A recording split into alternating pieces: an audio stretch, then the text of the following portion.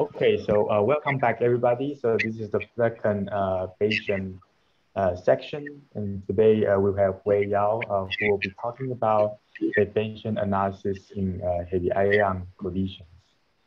And as usual, please enter your comments or questions on the Slack, and we'll be monitoring those. Yeah, Weiyao, you can take over. Thank you.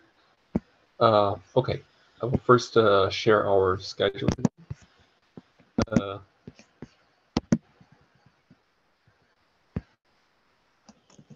Can you see the slides? Yes. Okay. So today is we're going to follow Matt's introduction to the Bayes analysis yesterday, and today's will be mainly on hands-on exercises, mainly applying this Bayesian analysis framework to one specific branch of heavy-ion collisions to the bulk physics model, and it will take 2.5 hours today, and there will be another session by Dan tomorrow morning. The schedule for this 2 sessions, so because the final analysis is quite quite complicated compared to simple examples that you see yesterday. So today we're going to gradually increase the complexity. First, we will have an exercise on the Gaussian emulators, which is briefly mentioned yesterday. And then we will apply the emulator-assisted Bayesian analysis first to a toy model of bulk physics plus pseudodata today. And then tomorrow, we'll use this very similar framework to the real JETSCAPE medium simulations plus pseudodata, and maybe to the real data. And the goal for this process, first we will go over some ideas on the reason why we're using the emulator and how do we train this emulator so that we have a very fast predictor for the true physical models. And we want to understand the very important process of validation. Basically, once we use the model emulator to replace the true full model, whether we still get the desired accuracies for parameter extractions. And finally, in today's example, we're going to handle not just like one-dimensional parameter space, but actually the constraining of multi-dimensional model parameter space by multi-dimensional observables. And it's very important how to understand these high-dimensional posteriors. So these are the 3 main goals for today.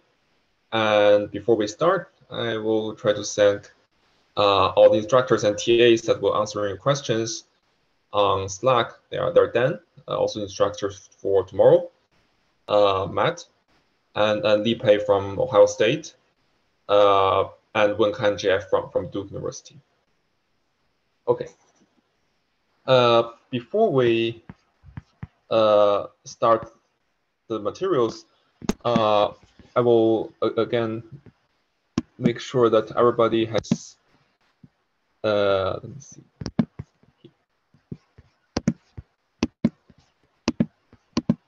So everybody has already pulled the most recent master branch of the JETSCAPE 2021 GitHub repository.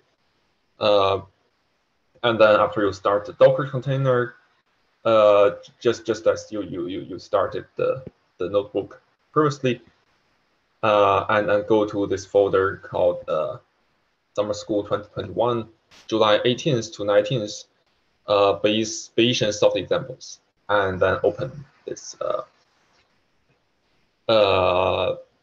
this notebook pages. While I let you do this, I will go back to the slides.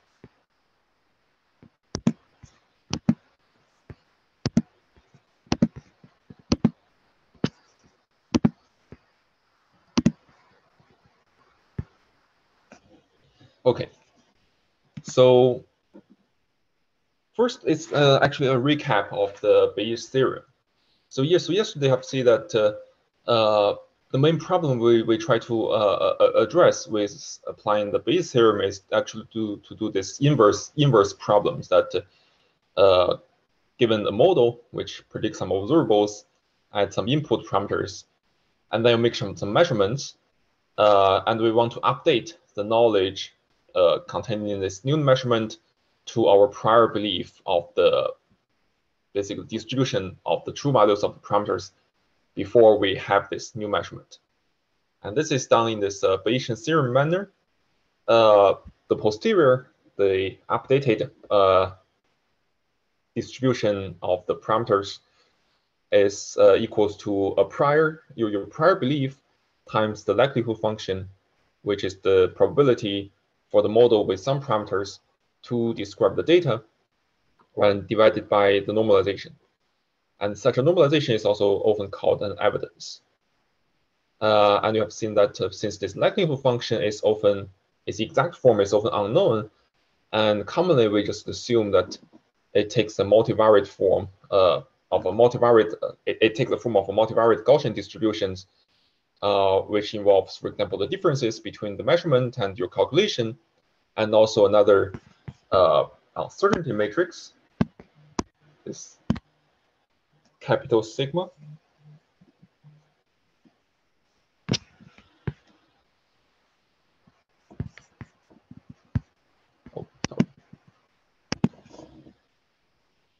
However, this framework is not always directly applicable. I mean, it's directly applicable when you have simple models. So by simple models, I mean that the model predictions is very easy to compute. Therefore, you have some like a workflow like this. On the one side, you have the parameter space with some prior knowledge. You can pull arbitrary predictions inside the parameter space by running it through the model to get the predictions, and combined with some measurements, you have a Bayes theorem, which updates the posterior distribution of the parameters. However, whenever you have a model that is too complicated to generate the predictions, which are usually computationally very intensive models, such as those used for heavy ion collisions, we have to take a detour before we apply the Bayes theorem. So because these type of models are usually very expensive to run, the best we can do is actually to run a finite set of models predictions on a carefully selected list of parameters. So we only run this model on some discrete points. You sample some parameter sets from the parameter space labeled by, for example, labeled by I, and get the predictions. And to use this finite set of predictions to interpolate the entire range of the parameter space, that's where the emulator comes in. So emulator serves as a very fast predictor of the observables given an arbitrary set of parameter space in the prior. And it can do so because it can train on the finite set of data that you provided it, and kind of provide you interpolation through this discrete data set. Of course, we can make this process more efficient because often a model doesn't generate just only one output. It generates a vector output. For example, in heavy ion collisions, with one shear viscosities, you can compute observables like particle multiplicities for different particle species, and V2, V3, V4, and so on. So the dimension of this output, this Y vector, is very high, and it's not very efficient and unstable if you just build one separate emulator for each of these observables. And we know that these observables are not all independent. They're strongly correlated. For example, if you increase V2, then there's a very large chance you're also going to increase V3 due to some change of the parameters. And if you have a total charge multiplicity being tuned up, then the pion multiplicity are also going to be tuned up, for example. So we can make use of these correlations among these data sets, the different observables systematically, and do what we call the dimensional reductions. So basically, we will find a new representation for these high dimensional vectors. And this new representation is another vector z, but the advantage is that the dimension of z is much less than the dimension of y. For example, you only need one number to represent the increase of pi multiplicities and the charge particle multiplicities simultaneously, instead of using two numbers to track their increase independently. So this is just a very crude analogy, but you will see how this is done like systematically by using some existing packages. After that, we'll only use emulators to learn how to interpolate these new features, z, and we can always transform this z back to the real space. So therefore, this emulator-assisted Bayesian workflow will look like this. So after you training these emulators with this data reduction using the finite data set that is generated, in the final base application, you can get very fast prediction of the observables in the parameter space by going through this detour. You don't have to run the full model anymore. Use the emulators to get the predictions and then compare it with experiments. Okay, so at this point, I'll pause for any questions for this general outline. Otherwise, we will go to a first exercise to see the use of an emulator. Okay, let me see.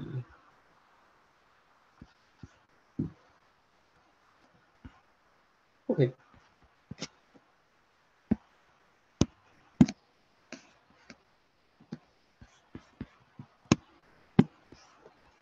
Okay, now hope you have already pulled the most recent commit to the GitHub, and just raise your hand if you have problems doing that, or you can ask me in the Slack channel.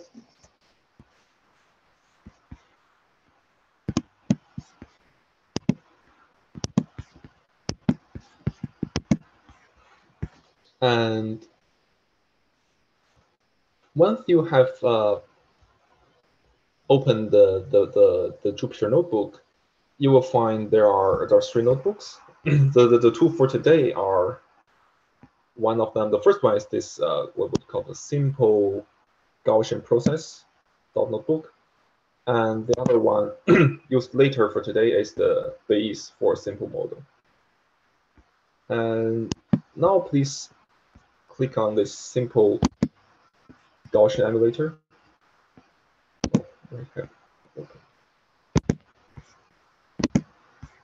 Okay. And if you run through the first block, it should display the entire block in a wider style so that you can see it better. And when you ask questions, please refer to these numbers to the TA so that they know where you're at. Okay, and then this first block is just include some libraries that we're going to use, and also some very useful plotting function, but it's really not important for you to look at this plotting function right now. Just go through it. And this is the main material. So the Gaussian emulators is a non-parametric way to interpolate the data that provided. It's essentially a bunch of random functions conditioned to your specific requirements. So let's first look at what an unconditioned Gaussian process is.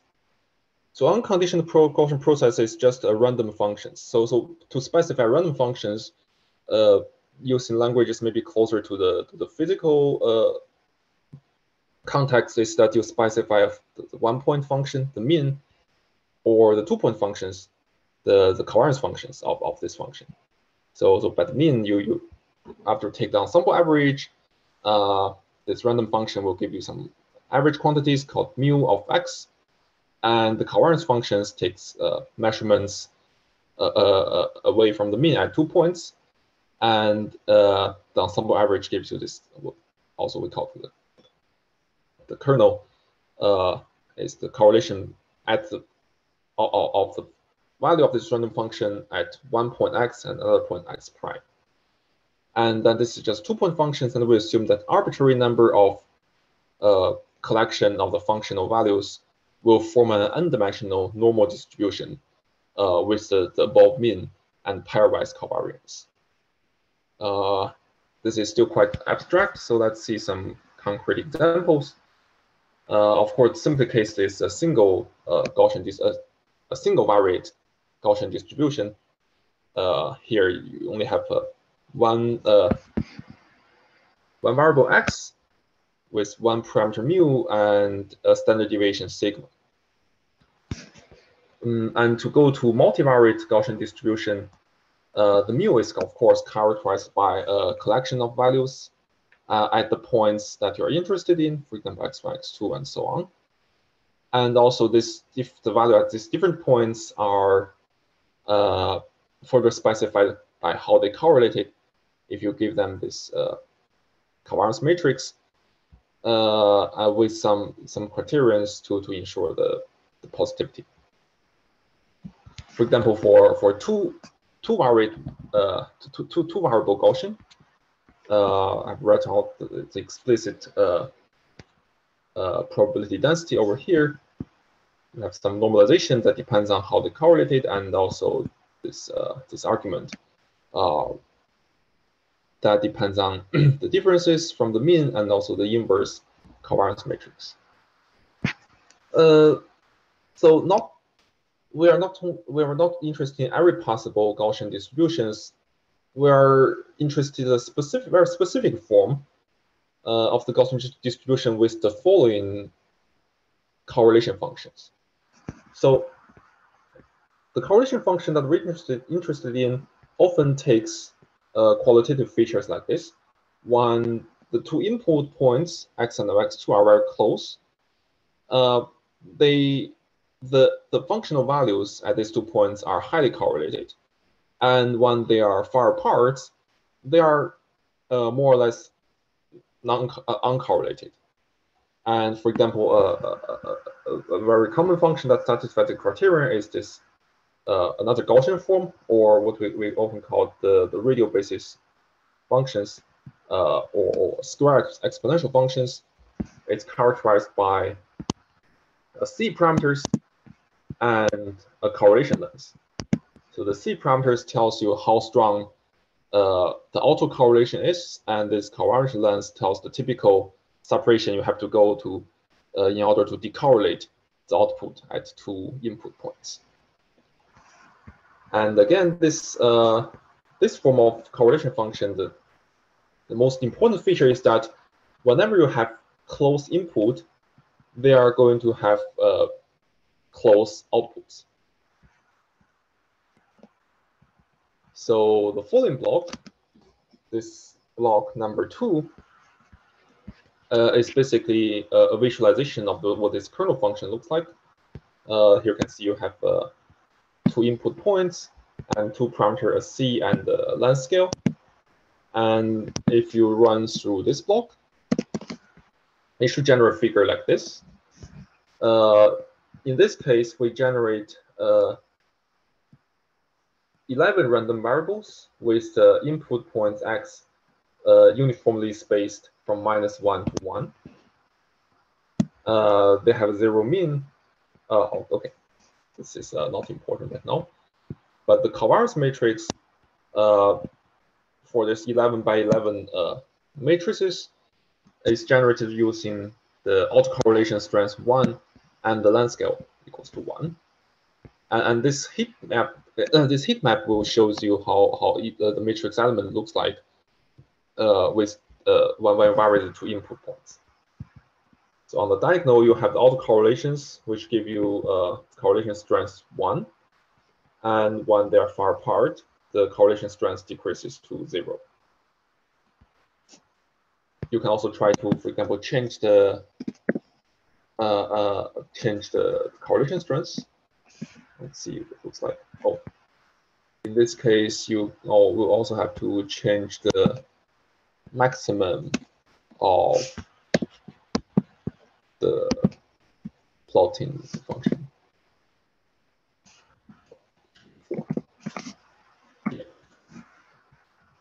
Qualitatively, it looks the same, but quantitatively, all the points are increased by a factor of 4. You can also try what happens if you change the covariance length to be much larger than -1 to 1. You change it to 10, then essentially all the data points are correlated with the same strength.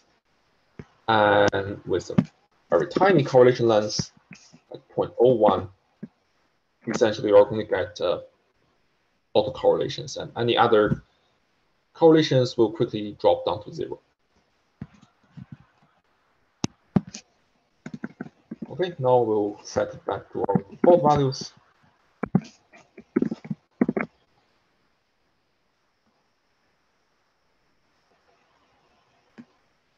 Okay. And in block 3, it directly applies the mean and the covariance matrix that we defined to generate an ensemble of n-dimensional normal distributions. So this ND normal functions inside, I just called the default multivariate normal function, normal random variable generators from the NumPy package. We just pass it what are the means, what are the covariance, and how many samples you want, and then it will return you the samples.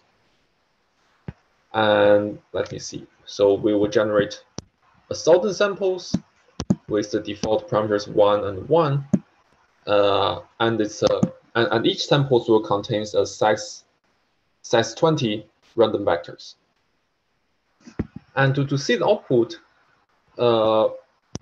here you can specify, for example, in this 20-dimensional vector, which pair of variables you want to look at. For example, let's look at the joint distribution of random variable number 1 and number 2. So if we run through this block, it will generate this 2D joint distribution function. It's this function, this hist1d 2d is the one that we defined at the very beginning of this notebook. So in the center, it shows you the two-dimensional scatter plot of the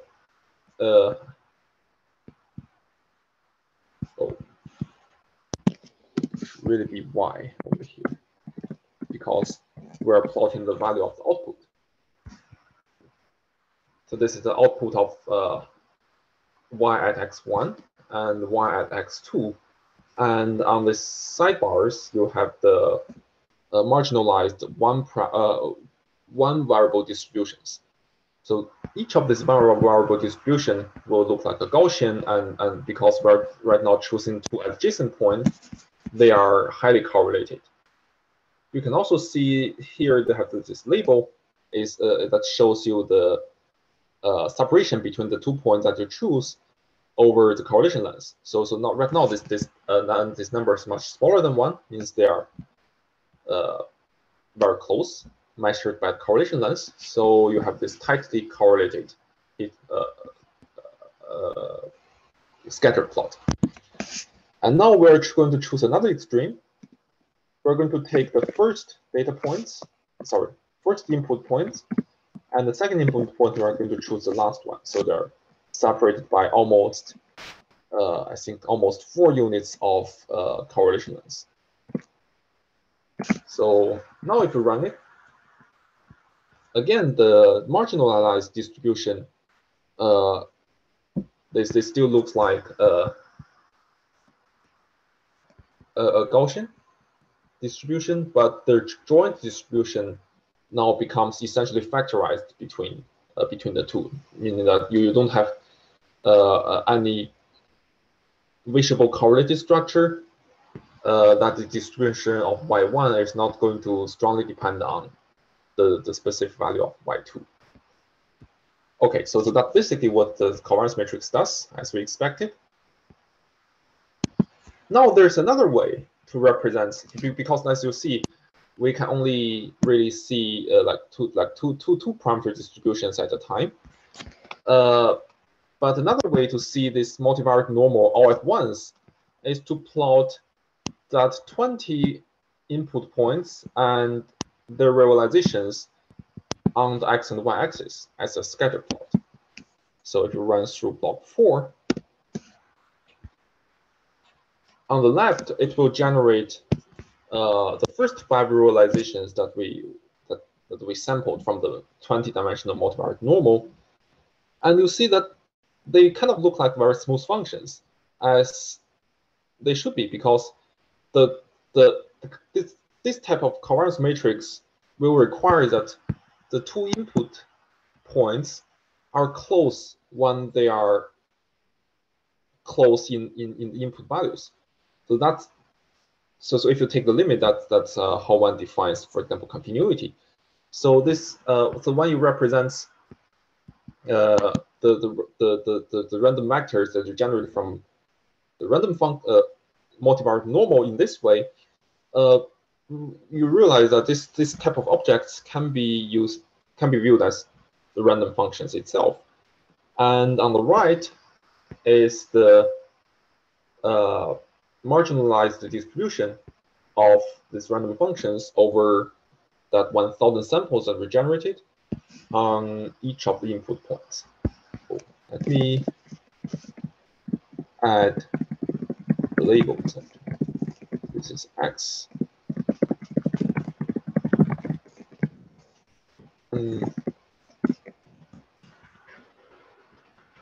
This is clear.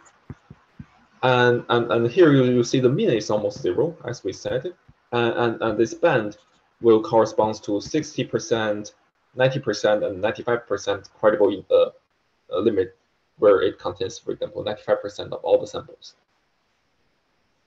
So that's the distribution of an unconditioned Gaussian process. And to make use of these random objects to our purpose, for example, to interpolate other functions at some, for example, finite data set, what we do is to define the conditioned Gaussian process. So we don't really have the time to go into the details of the conditioned Gaussian process, to go into the detail of its mass, but you're encouraged to, for example, Google what the conditioned multivariate normal looks like, and also look at, for example, the documentation for the scikit-learn package that we're going to use in a minute. Right now, we're going to implement the so-called condition in a literal sense. So, for example, we want to use random functions to interpolate, for example, 3 points. The first one is -2, -1. The second one is 0.5. The third one is 2 and 0.7. And we have to define what the accuracy we want this interpolation. So basically, we want the Gaussian process to come very close to the points within some resolutions. And this resolution, right now, I'm choosing 0.1. So in block 5, we will first generate, in this time, 100,000 random functions with autocorrelation 1 and covariance length 2. After that, we will apply the filter. So this filter will try to only pick those random functions that we generate that satisfy the following criteria. So basically, the first point of output should be very close to -1. The second point should be very close to, sorry, the 10th point should be very close to 0.5. And the last point at 2 should be very close to 0.7. And then after we filtered out, so this filter, I call it cut, and you can find that this filter is applied here. And if you run through block 5, and this is what you get. So the black dots are the 3 conditioned points that we put in. And the red functions are the first 5 samples that generated in this 100,000 random functions. And the blue lines are those that we picked out that passes through these condition functions. And now we see that these blue functions, they kind of all have the same trend, and generate what our brain tells us is kind of like interpolation through these 3 points. But it's actually even better because in those places where you don't have any data, it actually don't just give you a single prediction, but a spread of predictions. So this can actually be used to estimate, because we know that this distributions of the random function values is also another Gaussian. So this distributions, this width, can be used as very important interpolation uncertainties when you use this interpolator in the Gaussian in the Bayesian analysis, because we know in the Bayesian analysis every uncertainty should be taken care very strictly.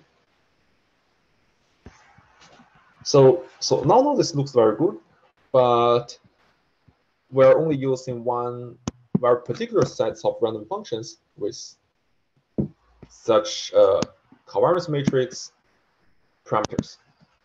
Now, if you try, for example, a different covariance lens, for example, try 1, for example, a shorter covariance lens, and rerun this block.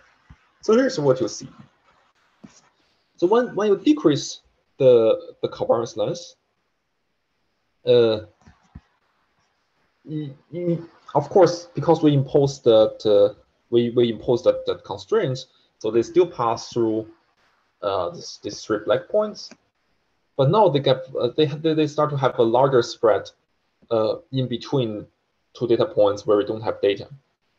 So there's no, for example, a prior knowledge on how exactly should we choose this covariance lens, and also, for example, this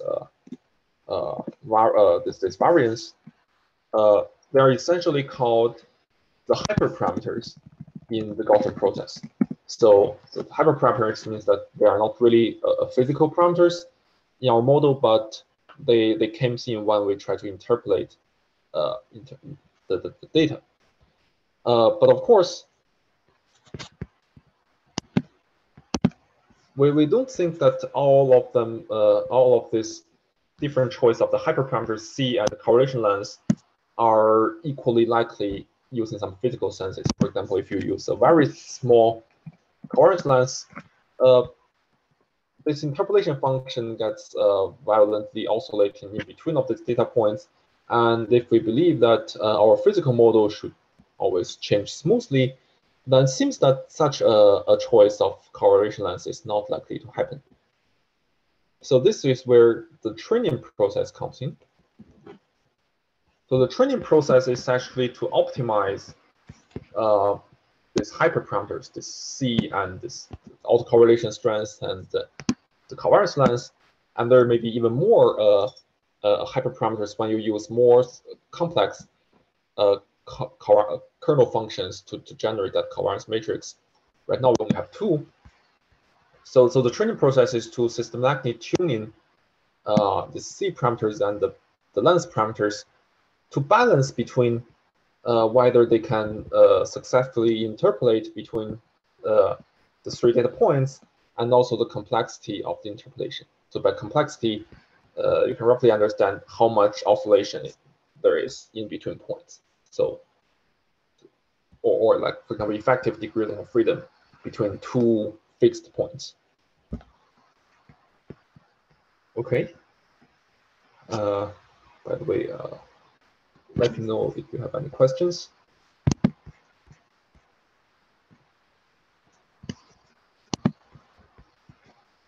I will change it back to 1 and 2, which are actually eyeball fits that kind of pass my criterion. But to really implement the training process, we're going to use the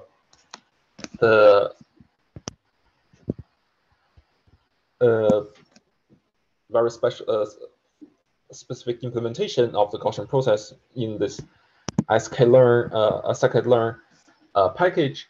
So scikit-learn package comes with very good tutorials and also examples and actual code examples. So you're very encouraged to click on this link if you have time and look at the full description of the usage of these two modules.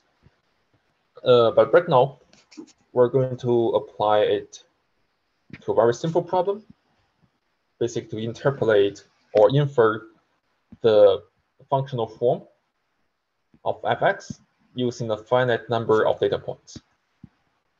So this function is x squared plus sine of 5x. You can also try other functions at your own time and see when does this when does the Gaussian process break if you give it some very weird functions, for example.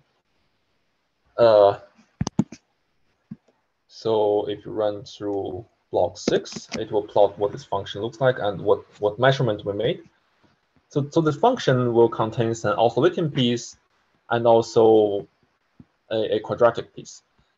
But we are only going to make 6 measurements within -1 to 1. This finite number of measurement is we call it design. So right now it's not a problem to choose the design points because this model runs instantaneously. But once you go to realistic physical models, you have to really carefully choose the design points to have a good representation of the whole parameter space, because many physical models to generate each of the design points will take you thousands of computing hours. So you have to carefully design these points. Right now there are 6 points, which kind of tells you seems to be an oscillating behavior in the data set. And then in block 7, we're going to import the corresponding packages. The first one is the kernel functions. The first one is the Gaussian process emulator, or they call it Gaussian process regressor, from the scikit-learn package. We have a short name for it, is GPR. And the second one we import is the kernel functions. So the kernel functions is the the kernel function is basically that we want to use a specific one of them, which is the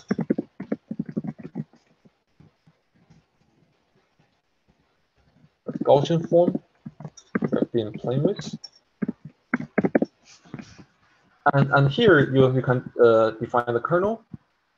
So in this kernel packages, this type of function they call the radial basis functions.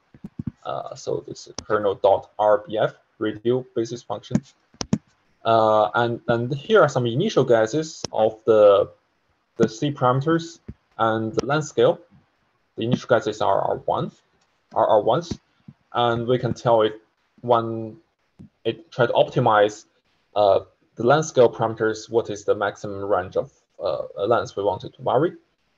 Because the data is kind of like well behaved within -1 to 1, so we don't think that this length scale should be really different from unity. So we impose it to be varied from 0.1 to 10. And then it's the training process.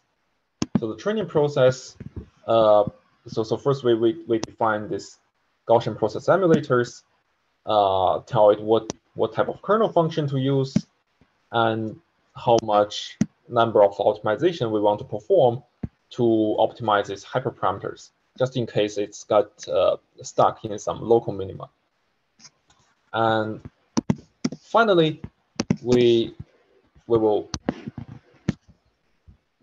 call this fit function and tell it tell this Gaussian process basically the constraints. So the constraints that at these design points, it should come very close to the calculations. So basically, come close to these 6 points.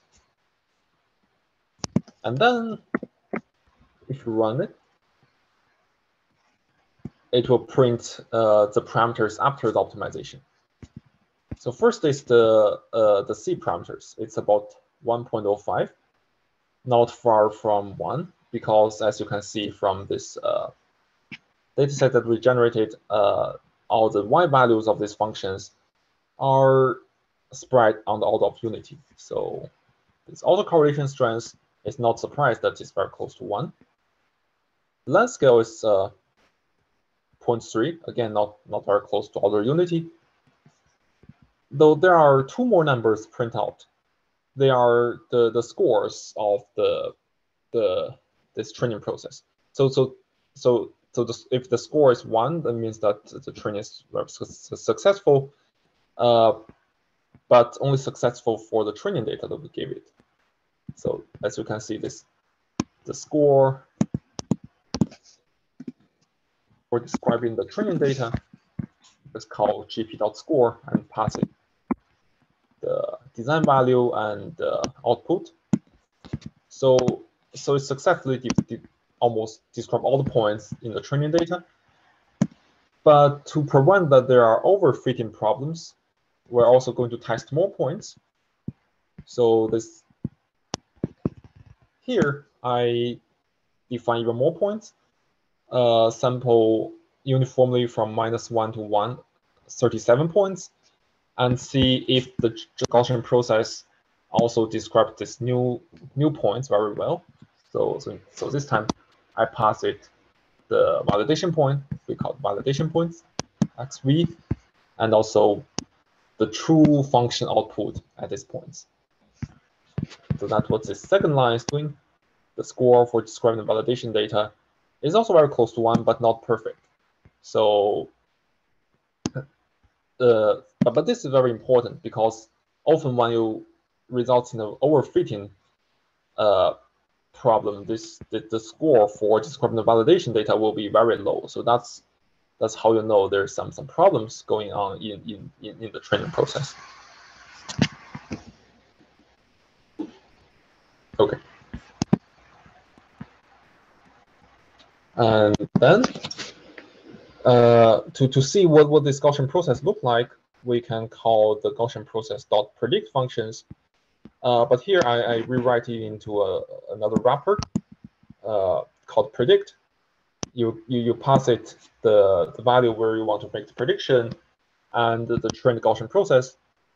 As I said, the Gaussian process not only just give you the mean, but also the variance at the prediction point. So we can use the standard deviation as prediction uncertainties.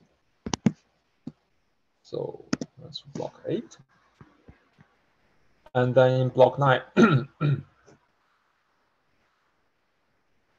and then in the final block, it basically generate another vector of input and use this predictor and the trained Gaussian process to get the predicted value and the standard deviation of the prediction. And we can compare it with the design points, the true function, the mean of this random function interpolation, and also, for example, 1 sigma and 2 sigmas error back. Okay. So here's the interpolation results. It looks very like this very naive conditioned Gaussian process that we applied before. So basically, when the prediction come very close to training data, the uncertainty gets smaller, and in between the training data points, because it has less information, you have a larger spread of the prediction, but again, this spread is you know that there's a final uncertainty because it also predicts its own interpolation uncertainties. And in this case, the mean predictions, these blue dashed lines, is actually not very far from the actual true functions. Okay. So let me know if you have any questions, because we're going to make a few variants of this result.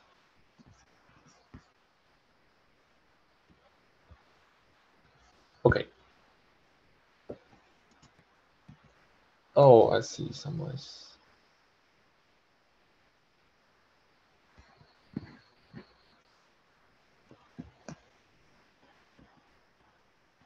Okay, now if you, okay, I see your question is, is there a way to know the functional form of the Gaussian, I think you mean the condition Gaussian, the mean of the Gaussian process.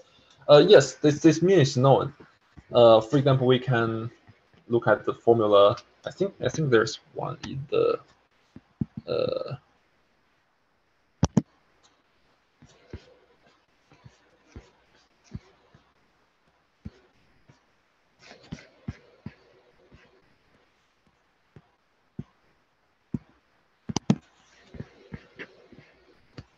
okay. Or we can Google the conditional Gaussian distribution.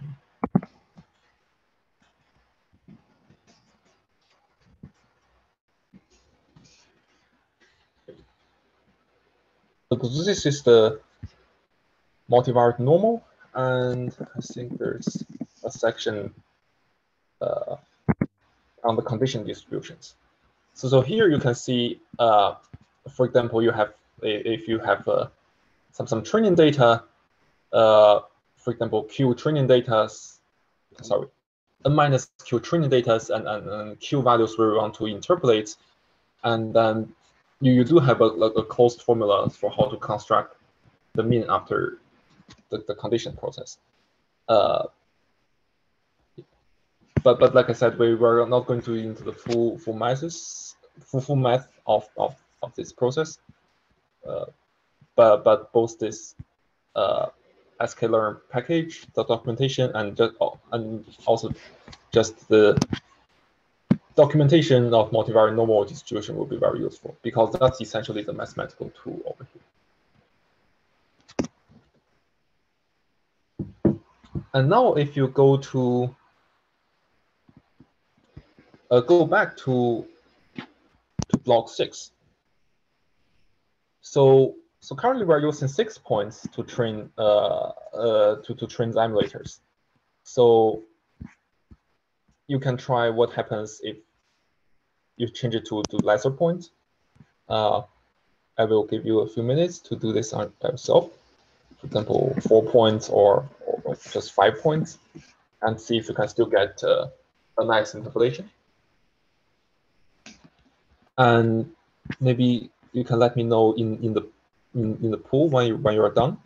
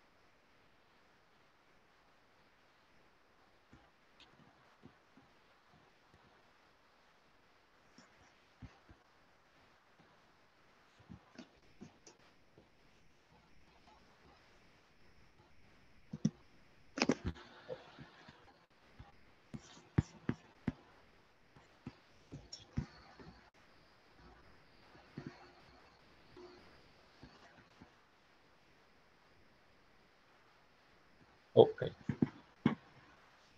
Okay, I see 1% already responded in, 3%.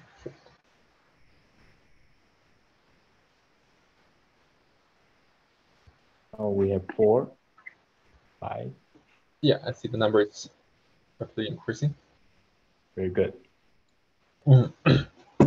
Okay. So probably didn't see a nice interpolation, because I think 6 is the number that I find minimal to generate some reasonable results. So I will run it. over here. Yeah, you get something like this. So with just, for example, 5 design points. Remember, we used to use 6. So why does this happen? So if you look at the true functions, it contains many features. For example, there's first a drop down and then about 2 cycles of oscillations. And to really faithfully represent, so to really faithfully represent these true functions, you need a certain level of, shall we say, data taking. If you only take 1 point in the extreme, then you are never going to learn the full picture of these functions. So Gaussian process is not always like magic that it just gives you the true functions. But the nice thing is that although we have quite large deviations between the mean and the true values, are still contained within, for example, the 1 sigma band. It's just in this case the uncertainty is huge. And you can also kind of see this when you're training when you're training the Gaussian emulators. So remember that it's very important to always test the predicted power of the Gaussian process. In this case, the validation data gets a very low score. So this is also not very surprised that other than these 5 points, other points are not described so well by this emulator. Of course, you can change it to, for example, 8 design points. In this case, you have a better representation of the oscillation behavior. Repeat this process. Yeah, and then you have an even better constraint emulator than the first one that we start with. So the lesson for this is that it's really important to make sure that you have enough design points before you train the emulator and use this as interpolator. Although you're still going to estimate these uncertainties, but you're going to lose a lot of accuracy if you don't have enough design points. In fact, in many of these high-dimensional interpolating functions, because you really have very limited number of samples in the high-dimensional parameter space, the emulator uncertainty is often one of the dominated sources of uncertainties in the Bayesian inference. I think there's another question. Yes.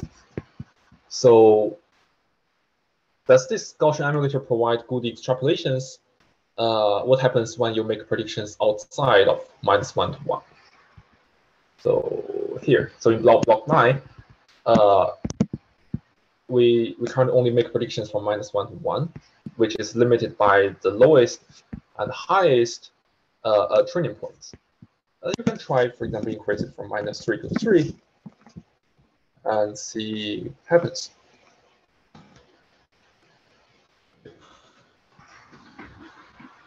Yeah, because it's just one block, I will not leave it like exercise. So here you see outside of this training domain, this emulator start to deviate really far away from the true functions. But of course, this doesn't mean that Gaussian emulator cannot make extrapolations. You can make, for example, future projections or extrapolations, but that will require some very specifically designed covariance functions. For these very simple covariance functions that we use right now, is not optimal for making projections. When your input points, for example, x equals to 3, is so far from all the training data, then it essentially decorrelates all the informations and will simply return the prior distribution. So at x equals 0.3, you're basically go back to the unconditioned random functions that you started with. Okay. So Yanji, I suggest we can take, for example, 5 minutes break. And meanwhile, you can also ask questions on Slack regarding this first exercise. That sounds good. Okay. Yeah, we can come back at 10:33. Okay. And please ask questions on Slack. Oh. So there's actually one question from